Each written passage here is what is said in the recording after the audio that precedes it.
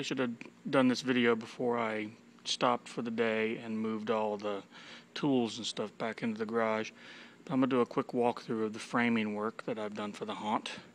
So people will walk in, there'll be a doorway here, and they're going to walk into what's called the nursery.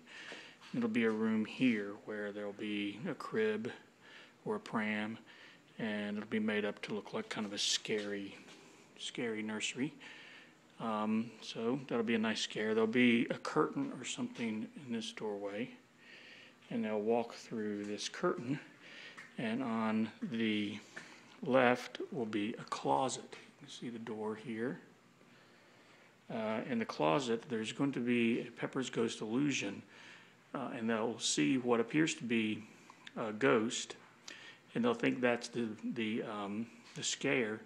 However, there's like a little corner back here where the Pepper's Ghost is going to be an actual person with a light on them, and they'll step out and scare them. And over to their right, there'll be a wall here, which is going to be the living wall, which will be made, the top part will be latex, and they will have people behind there pushing their hands out. I have latex here. It's not really working out. I've got a bigger piece coming, but as you can see, well, maybe you can't see, that's kind of the thing. Back here, there's going to be another little room, and in this room, there will be a mirror and maybe a nightstand.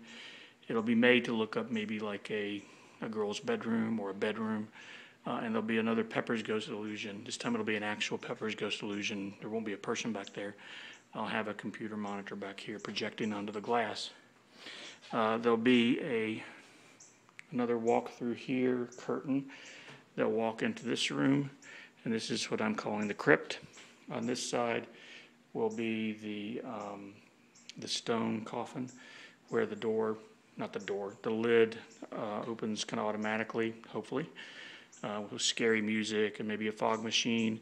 And then when they think that's the scare, there'll be air jets come out from under the coffin, if that works.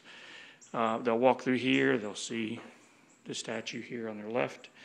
And then there may be some kind of a partition here to partition off the sleeping vampire, which is this coffin here. The lid will bounce up and down, up and down. They'll move to their right. There'll be a wall here. Behind this wall will be an area that will not be open to the haunters. The people coming through the haunt. The computer will be here running, and actors will be behind a curtain doing the living wall. Then here I've got all the tools and stuff stored. They're moving to the spider room. The big spider, you can kind of see him over there. He'll be in his hole. He'll be ready to jump out.